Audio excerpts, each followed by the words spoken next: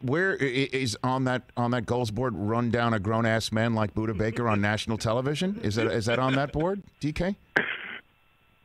That's not necessarily a goal. It's just something I looked like I had to do. I mean, it's not a goal. I just had to do it in that moment. You know, we're trying to win a Super Bowl, and those kinds of plays is what you know, leads to that happening. So, I mean, that's just like Russ extending the play and then throwing a toe drag touchdown to Tyler Lockett in the back of the end zone. So, I mean, those plays are about equivalent to me. So walk me through the moment where you saw Budda pick off Russ and go in the other direction.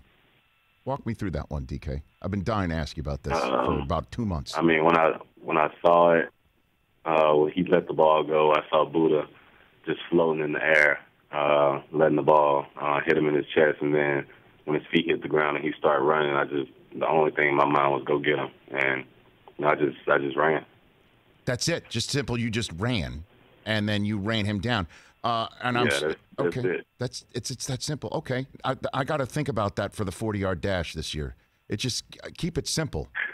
Basically, what you're telling me, right, DK? Do you have any advice on that for me? You can't never do too much when you're running. Okay, well, that's my problem. I try to do too much, but that's just who I am. That's how I'm wired. Yeah, and then, you know, even with a 6-7 yard head start, you run straight through me, but that's okay. It's not like I see it 50 million times a day, every day on Twitter. And I mean, your moment of running down Budda is a meme. What do you think of every single time you see that? You must see it. It's about 50 million a day. And Robert Griffin used the latest one about putting Brown's lead over Budda and over you, the words Lamar after pooping. Did you see that one, DK? Yes, sir, I saw that one. I'm kind of tired of him right now. Oh, okay. All right. To be honest, but all right. Okay. I mean, it's just like the shirtless pick. I'm tired of seeing that one as well. But, yeah, this the life I have, and I got to, you know, just look at the positives yes. about it, and, you know, thank God it's nobody else.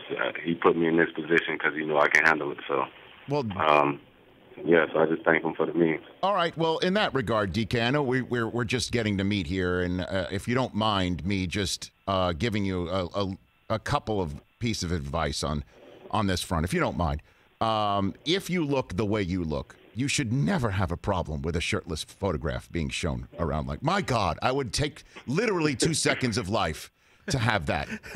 For me, literally would take that. So on behalf of all other human beings and men, certainly of my age, and my dad bod, God bless you. Just let it go. I would like every 2 seconds. So I hope you don't mind me saying, don't worry about that stuff. Okay, DK? Yes, sir. Thank you. Okay, seriously, do that. Hey, you watched all the way to the end. Thanks for that. Watch more right here.